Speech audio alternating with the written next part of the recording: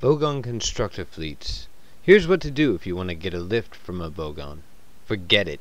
They are one of the most unpleasant races in the galaxy. Not actually evil, but bad-tempered, bureaucratic, officious, and callous. They wouldn't even lift a finger to save their own grandmothers from the ravenous bug-bladder beast of Troll without orders signed in triplicate. Sent in, sent back, queried, lost, found, subjected to public inquiry, lost again, and finally buried in soft peat for 3 months and recycled as firelighters. The best way to get a drink out of a Vogon is to stick your finger down his throat, and the best way to irritate him is to feed his grandmother to the ravenous bug-bladder beast of Troll.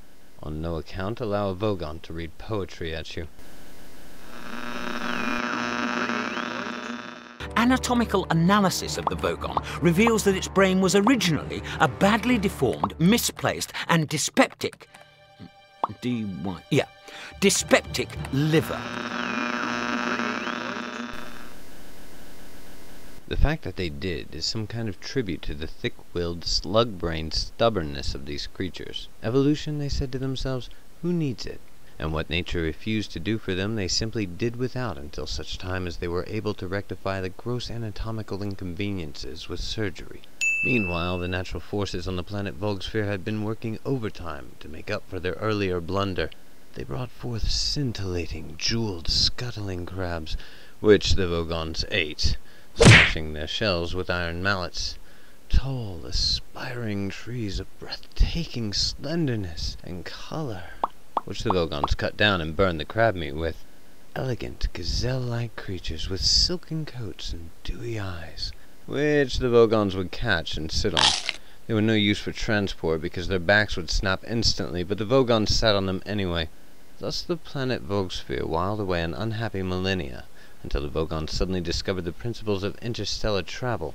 Within a few short Vog years, every last Vogon had migrated to the Megabrantis cluster, the political hub of the galaxy, and now formed the immensely powerful backbone of the galactic civil service. They have attempted to acquire learning. They have attempted to acquire style and social graces, but in most respects, the modern Vogon is little different than his primitive forebears. Every year they import 27,000 scintillating, jeweled scuttling crabs from their native planet, and while away a happy drunken night, smashing them to bits with iron mallets. Well, I don't like leaving a job unfinished any more than the next Vogon. All right, the Vogon beside him. Many, many light years from here, indeed from anywhere, lies the grim and long abandoned planet Volgsphere. Somewhere on a fetid, fog-bound mud bank on this planet there stands, surrounded by the dirty, broken, and empty carapaces of the last few jeweled scuttling crabs, a small stone monument which marks the place where, it is thought, the species Vogon vogonblurtus first arose. On that monument there is carved an arrow which points away into the fog, under which is inscribed in plain, simple letters the words, "The buck stops there."